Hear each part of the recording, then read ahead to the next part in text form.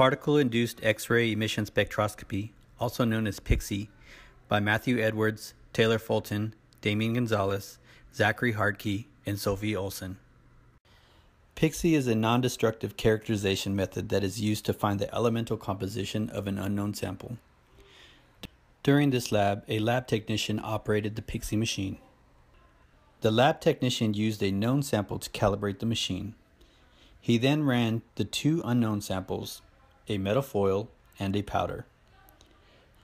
The class was given the data from the analysis, which was then used to determine the elemental compositions of the two unknown samples. The objective of this experiment is to introduce students to PIXE for compositional identification. Afterwards, students should be able to describe major components and operation of the ion accelerator and use the collected data to conduct elemental identification analysis. This is an overview of the particle accelerator at Arizona State University used for PIXE analysis. From the ion generator oven to the final signal detectors, the beam line is about 15 meters long. The machine is composed of three main stages. The initial stage is the rubidium oven, where a plasma of rubidium is produced by heating the molten metal to about 280 degrees Celsius. This cloud of charged particles adds an electron to the inert gas in the chamber, which is usually either helium or hydrogen, giving it a negative charge. The charged gas is accelerated by about 40 kilovolts into a low-energy switching magnet. The switching magnet steers the particles into the next stage, the acceleration tank. Here, the gas atoms undergo two stages of acceleration. The first half of the tank is set up to accelerate negatively charged ions.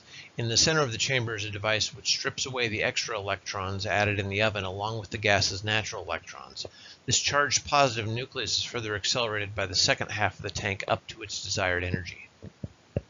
The gas particles are now channeled into one of three detection arms, each set up for a different kind of detection. We have the microbeam line, the Rutherford backscattering spectrometry line, or the PIXE line, which we will be using in our experiment.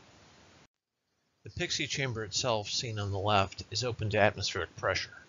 A thin mylar sheet separates the beam line of the accelerator from the PIXE chamber. This preserves the high vacuum pressure of the beam line while being thin enough to allow the ions to penetrate the mylar and probe the sample.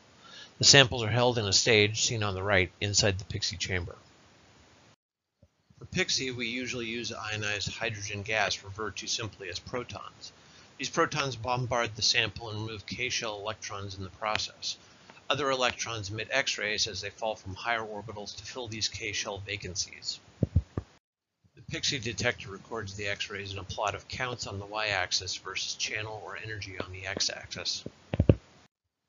The first step in our experiment is to take the spectrum of a known sample like National Bureau of Standards brick clay on the left, or in our case, National Institute of Standards and Technology SRM 2704 Buffalo River sediment on the right. This is a sample with known composition, and each element has a known energy for its K-alpha X-rays. The spectrum of the Buffalo River Standard is shown here. The energy shown on the x-axis was estimated by assuming that the energy per channel for PIXE would be 0.0123 kiloelectron volts per channel, but the actual value needs to be determined. To do this, we go into the data and find the exact channel for every known peak. The channel will correspond to the highest point locally. The peak for silicon is shown here, but the process is repeated for all other known peaks until a table is constructed. This table shows the known elements of the sample versus the peak channel number, with the known energies in the last column. When all the data is collected, we plot the points on a graph and add a regression line. The slope of the regression line is the actual energy per channel figure we will use for all other unknown samples in the lab. We will identify the peak energies by multiplying the peak channel by 0.0126 kiloelectron volts per channel in our case. We can use the peak energies to identify the component elements of our samples.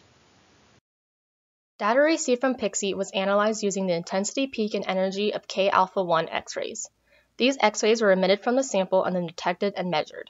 The Buffalo River sediment sample was used as a known sample to calibrate the energy values. This is a common calibrator used in PIXE due to the different elements that are present in the sediment. The data of the unknown samples were then plotted using counts versus energy. This allowed us to identify the composition and weight percent of the unknown samples. Another point to touch on is when to use internal or external PIXE on your samples. If you have a large sample that you are not able to reduce in size, such as a large picture, or the sample may have elements that can be outgassed under vacuum, such as liquids or oils, you would want to use external PIXE. If your sample is small in size and able to be put under vacuum, such as soil samples or a computer chip, then internal PIXE is the best option. Alright, so before we can actually analyze our data, we're going to need a couple of references. These figures right here were found online at Brooker Analytical Systems, and they show the characteristic X-ray values and bonding energies for different elements. These are going to be used to characterize which elements are found within each of the samples for PIXE. However, it's important to note that only values from 0 to 12 kiloenergy volts were used in this experiment. So that means that only elements from beryllium until bromine were able to be scanned. The first sample that was scanned on PIXE was NIST 2704 standard. This is a very common powder used to characterize and help us identify if the PIXE is operating correctly. As you can see from this graph, there are approximately 4 of the strong values. This means that there are 4 elements that are prominently found. However, there are also several other ones that will have to be identified later on.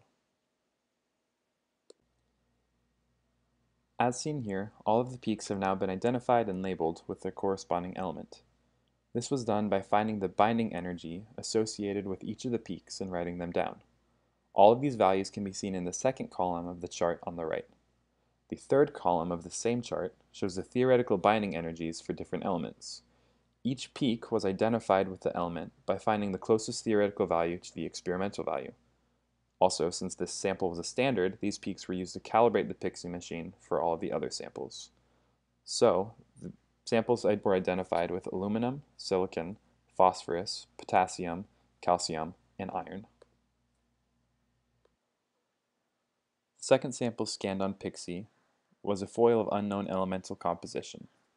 The graph here only shows 2 strong peaks and 2 weak peaks, so only 4 elements can be identified within the sample. These 4 peaks were identified as manganese, cobalt, nickel, and copper. As with the standard sample, the peak energies were found and compared to the theoretical values of different elements.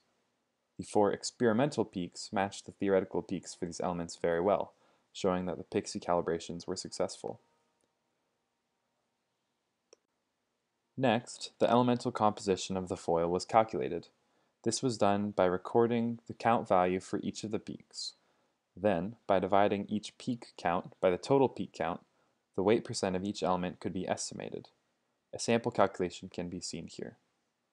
So, the foil was estimated with 2% manganese, 67% cobalt, 28% nickel, and 3% copper. The third sample was a powder of unknown composition. Again, there are only 4 clear peaks on this graph, but there are several other peaks that are harder to distinguish. In total, 6 different elements could be identified: silicon, sulfur, chlorine, chromium, manganese, and arsenic. The same procedure of characterizing and labeling each peak was used as before.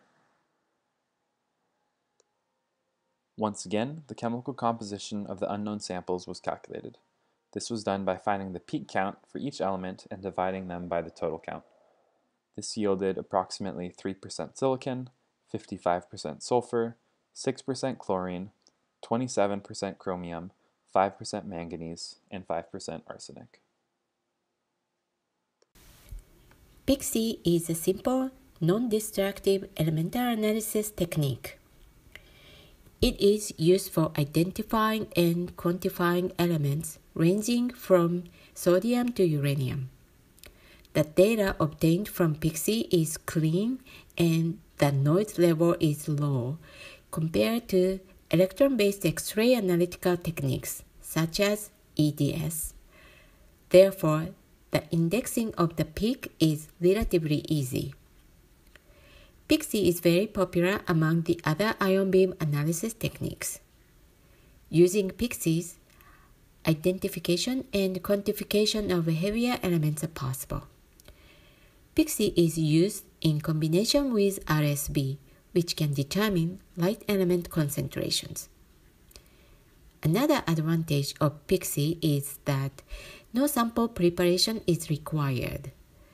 The vacuum chamber can hold several samples at the same time, and we can analyze the next specimen continuously without opening the chamber.